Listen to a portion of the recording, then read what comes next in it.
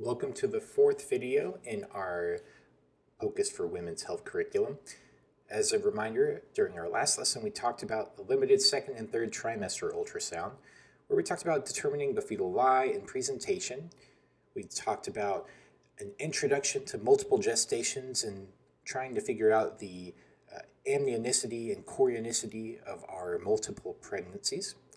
We talked about the preference for the deepest vertical pocket when assessing the fluid status.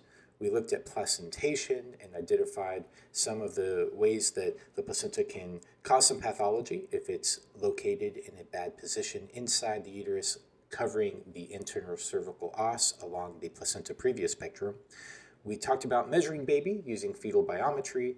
And lastly, we had a quick little introduction into sex determination using ultrasound. Today, we're going to be talking about other findings in pregnancy. And this is just a quick section that deals with some of the other findings you may run into when scanning patients with positive pregnancy tests. Now, this is a big topic, and this is just going to be an introduction to these findings, all of which can be delved into with much more depth in the advanced OB module that will be a part of our elective curriculum. So while I don't expect all of our residents to master these specific scanning skills, I would expect our OB high trackers and any other resident planning to practice independently in obstetrics or obstetrical ultrasound to show familiarity with these topics. First up, while we generally expect healthy and happy outcomes with our pregnant patients, the reality is that for both predictable and uncertain reasons, some early conceptions result in non-viable gestations, or some otherwise viable gestations do not progress through the first trimester. Terminology varies and has thankfully been moving to more patient-centered language in recent years, but all of the above are terms used to describe some of the following findings. So here we have some images of various failed pregnancies or failing pregnancies. So we have an anembryonic pregnancy up here in the left-hand corner. And if you remember back from our first trimester video, we talked about how using the size of our gestational sac and not having a fetal pole on the inside can be diagnostic of an embryonic pregnancy. And so in this case, we see a sac that's certainly greater than 25 millimeters in average dimension, and there's no fetal pole or yolk sac to be seen on the inside. Down here we have a missed abortion, so this is where we can see a fetal pole, but unfortunately there was no cardiac activity noted for this particular product of conception. And the cervix, which is located down here on this transvaginal view, is closed, and so this is a missed abortion. And then up here, this is a patient who presented with vaginal bleeding after a positive home pregnancy test. And the inside of the uterus on this view is noted to be thickened with some heterogeneous material on the inside, but no viable pregnancy. And so I like to think of these findings as existing on a spectrum of both space and time, because with conservative management, most of these findings will result in the same outcome, which is ultimately passage of the products of conception, often in the clinical setting of abdominal pain, vaginal bleeding, or contractions. While early pregnancy losses before 20 weeks can often be managed conservatively and at home, there are some situations where medical management or surgical management or even elective hospitalization might be indicated for the patient who experiences one of these. So make sure that you read up on the individual findings that you run across. At its simplest, the diagnosis of an early pregnancy loss can refer to failure to see a viable fetus after a certain time frame, or a certain growth parameter has been reached, failure to see cardiac activity after it was previously seen, or unidentifiable contents inside the uterus with a positive pregnancy test. Now, you do also need to think about ectopics or gestational trophoblastic disease, but those are the general findings that you might see. Next up, let's talk about subchorionic hemorrhages. One of the most common findings seen in early pregnancy is a subchorionic hemorrhage, and this refers to the visualization of new or chronic appearing blood collections at the border of the chorionic membrane. This blood can appear completely anechoic when fresh, but older bleeds will also have some echogenic components as well. The significance of subchorionic hemorrhages aren't fully understood. We know that small ones don't seem to be related to any difference in perinatal outcomes, but ones that are much larger, including if they involve greater than 50% of the circumference of the gestational sac, are associated with a higher risk of miscarriage.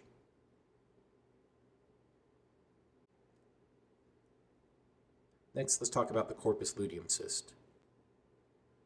So the corpus luteum is a normal structure that arises within the ovary as a temporary endocrine structure, which its main function is to secrete progesterone and estrogen at sufficient enough levels to support the zygote and early embryo until implantation and placentation can take over. A corpus luteum cyst, when it's visualized, usually ranges in size from 2 to 3 centimeters, maybe even up to 5 centimeters in size, which can rival the size of normal ovarian tissue. While not all corpus luteums become cystic, many do. And while this doesn't usually cause any issues, very large cysts, sometimes even up in size to 10 centimeters, can result in some twisting or impingement or disruption of the blood supply to the ovary, resulting in ovarian torsion or similar symptoms. Relevant to this lecture, the diagnosis for a corpus luteum cyst is often marred by dangerous findings such as an ectopic pregnancy in younger women. So while the corpus luteum cyst and tubal ring sign can appear similar, there's a few things that you can, kind of rules of thumb, I guess, to note. 9 times out of 10, ectopic pregnancies will be more echogenic than the surrounding tissue in the adnexa, particularly than the ovarian tissue, whereas corpus luteum cyst rings are often iso or hypoechoic relative to the ovary.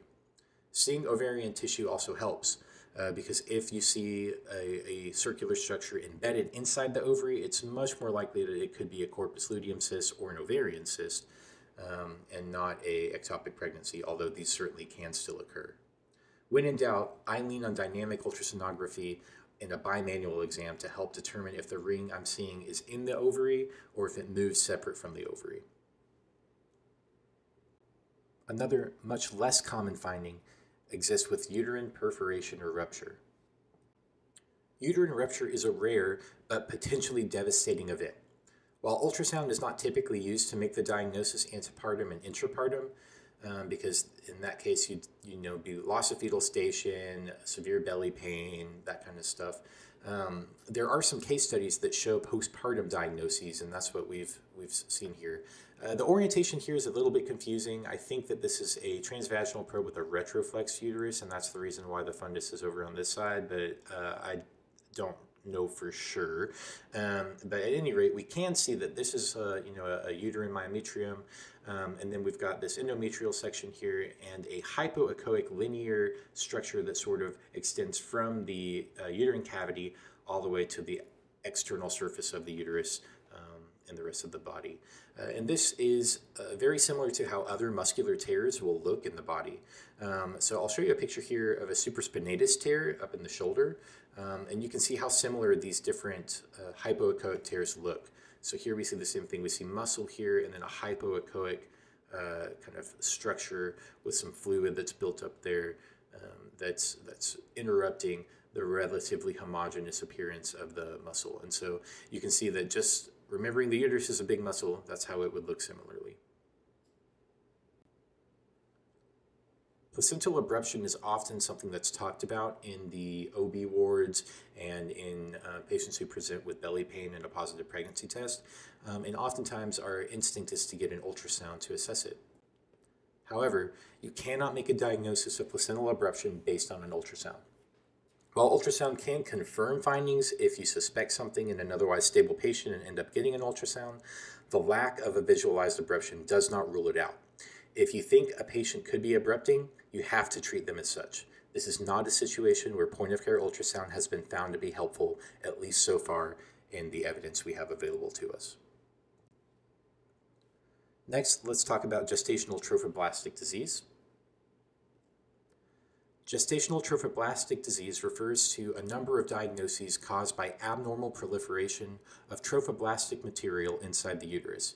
This can range from a collection of pre-embryonic tissues to invasive malignant disease. The common names for the typical subset of these conditions, molar pregnancies, comes from the Latin word mola, which refers to like a millstone, and also a false conception. And I don't really know how these words are related, but it is a sort of interesting nugget of wisdom that's lost to time. At any rate, the weirdness of the etymology begets the still currently weirder named molar pregnancy, which is described as having a snowstorm appearance on ultrasound, which you can see here, the sort of cobblestone-looking snowstorm appearance, also known as a cluster of grapes appearance. You can see sort of that looks like a little bit of a cluster of grapes coming down here. These will generally fill the uterus, and they often require active management to resolve once they're identified. Next, let's talk about cervical insufficiency. So screening for cervical insufficiency is somewhat of an art in many ways. The Society of Maternal-Fetal Medicine doctors recommend screening with vaginal ultrasound at 16 to 24 weeks in all patients who have a history of spontaneous preterm birth.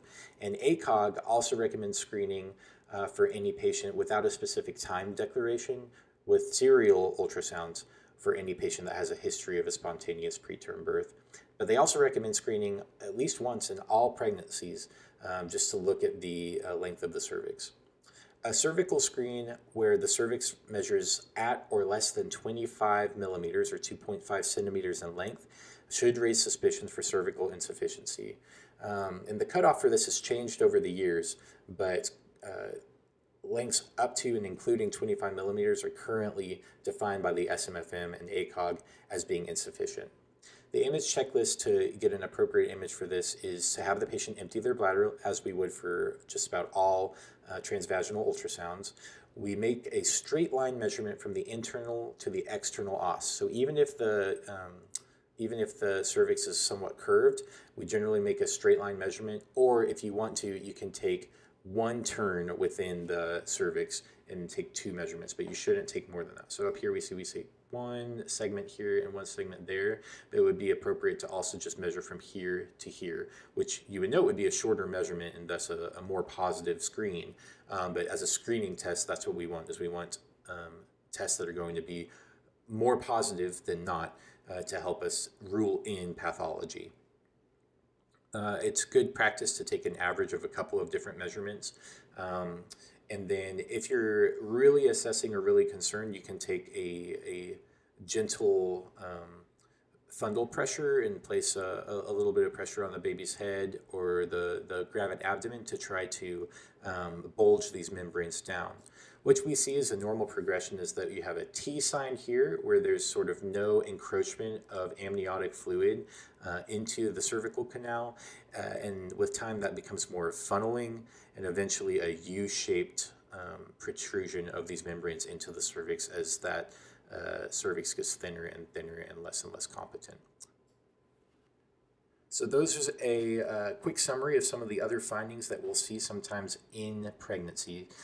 Like I said, this is just an introduction, and for more information, I encourage you to check out some of our advanced OB techniques, which you will find in our ultrasound curriculum.